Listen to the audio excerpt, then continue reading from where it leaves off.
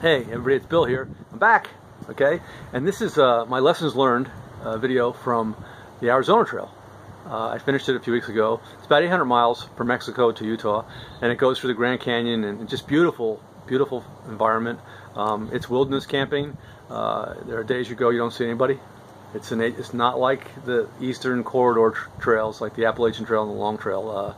It's just that's the way it is. It's a whole different experience. Exactly what I wanted. People of Arizona were just amazing. It was just beautiful. It was wonderful. And first shout out is to the trail angels who deliver water to the trailheads. Without you, this would be hard. This was one of the driest seasons in history down there, and a lot of the water sources, which are stock ponds, which are nothing more than a depression that's man-made, where water kind of seeps in, were dried up. And Guthooks app would have them, and you'd get there and there'd be nothing there. So then you got to go another 12 miles. You're carrying a liter, 2 liters of water, and it's freaking 82 degrees in the sun, and there's no shade.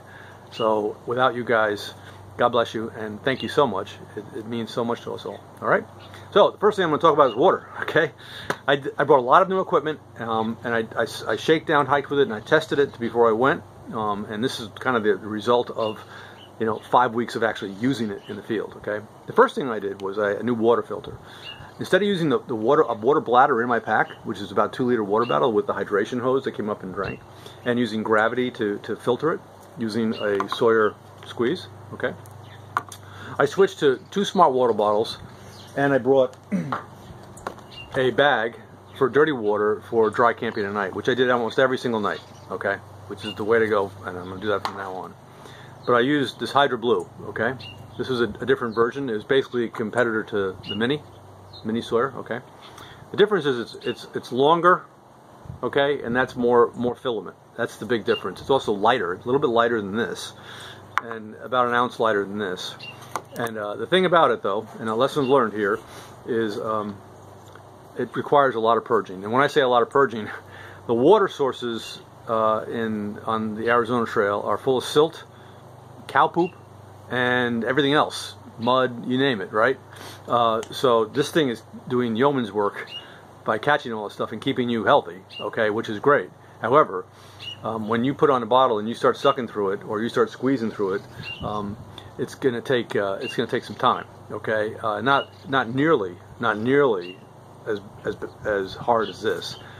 This is probably 50% better than this, and it's probably 75% of this. This is my go-to filter.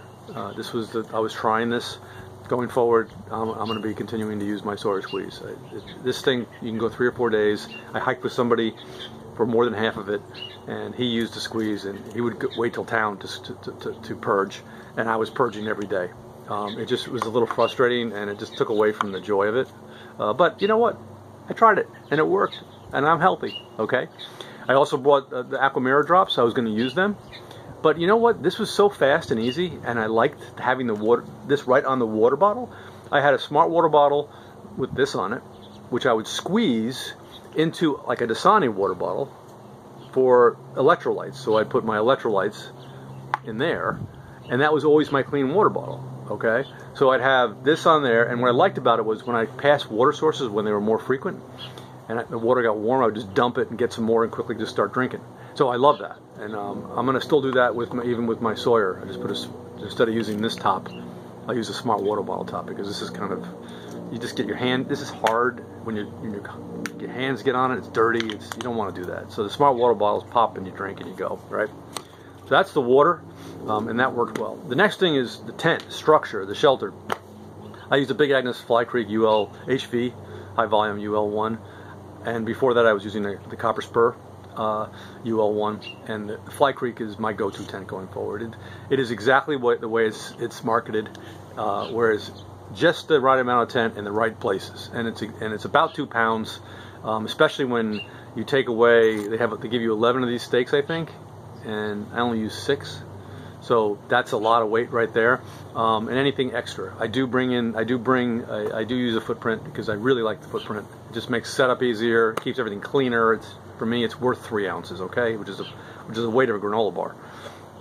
However, I was saving weight, so I brought these. These are titanium pins, Now this had a problem, okay? Not only did they bend, as you can see, these things you can hammer with a rock into the ground, and the ground there is so dry and full of rocks that you just hit rock.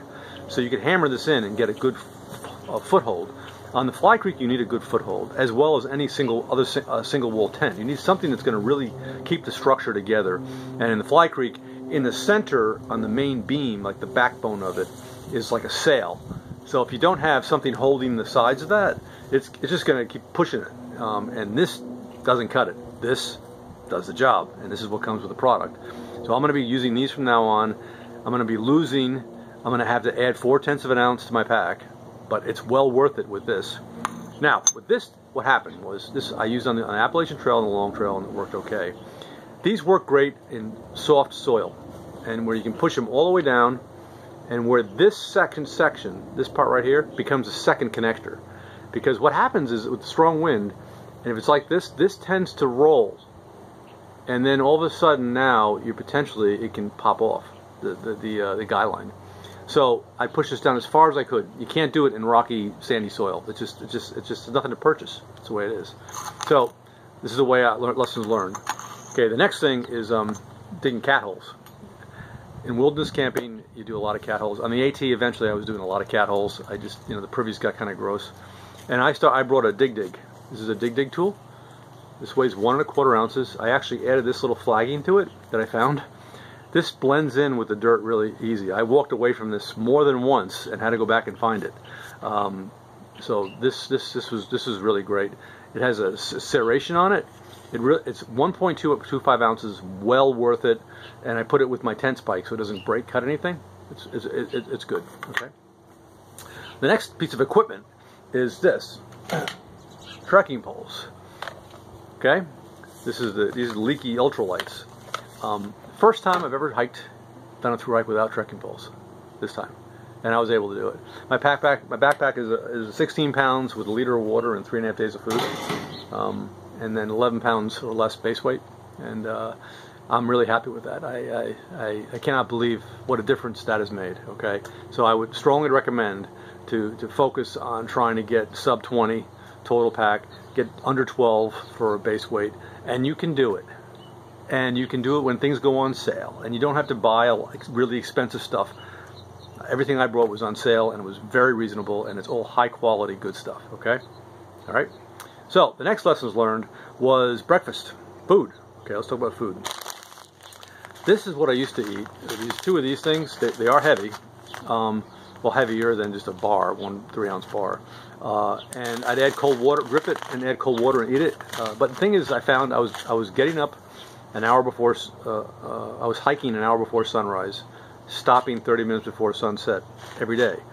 And that's how I got to do up to 40 miles a day. And it really was, believe it or not. I was started around 20, and I was doing 30s for a lot of it, and then in the 40s at the end. And so you can do that, but the thing is, you need time. Okay, and one of the things I found was I'd wake up, I was cold. I was just cold a lot. It was high elevation, 7,000 to 9,000 feet a lot in the end, and you just get cold. I got cold. So what I would do is the best way to get warm in the morning when you wake up is get moving. Just pack up and go. Just laying there and just shivering is pretty miserable. So I didn't want to do that. So I was carrying a lot of this and not eating it because it was taking time, and I just didn't want to do that. So what I switched to was these pro bars. Again, I eat plant-based all the time. In this particular case, when I get into town, I do more of a vegetarian diet because I will eat a veggie pizza. I just do.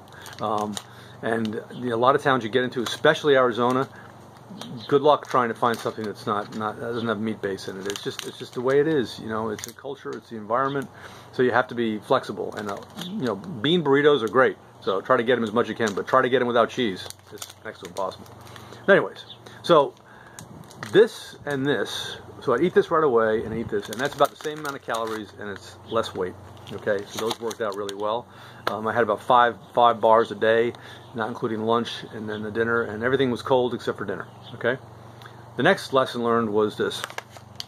I took this the first night. Every night because it was less. It was only like 3 ounces. That and a primal jerky bar, right, was a protein.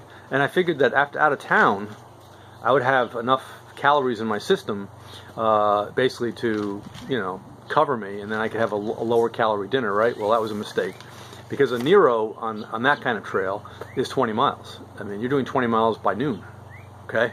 So if you get into town by noon and you've done 20 miles, you're freaking hungry. And you know, you really are. It's you're starving. You're burning a lot of calories, and you're not eating a lot of calories comparatively. I mean, again, you can watch my 3,000 calories a day, and that's what I did. So what really worked was this, which were the couscous. I mixed TVP in here, some cracked chia seeds and flax seeds, and textured vegetable protein, and then cranberries, as well as the package.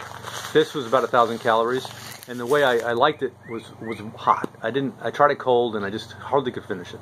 Okay, so what I did was, as I showed you before, was my solution was the Sierra cup, titanium Sierra cup, with a tri-wing titanium Esbit tri-wing. Okay, and then the Esbit fuel cubes. This is 4 days right here. I used half a cube per night. Worked perfectly. And I put this around it. I put the titanium windshield around it, put it around it, put my shoes there to kind of keep it all nice and tight, put it right outside my veranda, sat there, and it would just take 6 to 7 minutes to boil 1.6 ounce cups of water, exactly how much it was for the couscous. I pour it in here. Tech tip, you always want to have an extra Ziploc bag, because these things will get a leak.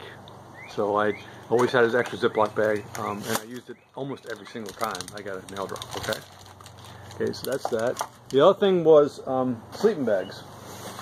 This is my sleeping bag, which is the Nemo Salsa 30-degree bag. That doesn't mean you're comfortable to 30 degrees, but I was pretty comfortable till about 35 degrees, and then I needed some help, and that's when I got the my wife to send me the my Cocoon silk liner, and that was great. And that worked out just fine. I wish I had lessons learned. If I did it again, I would have my Frog Tog ragging pants, which is like wind pants. They're very light, as an extra layer above my smart wool. I wore smart wool pants and top, and that was good. I did send home my smart wool beanie.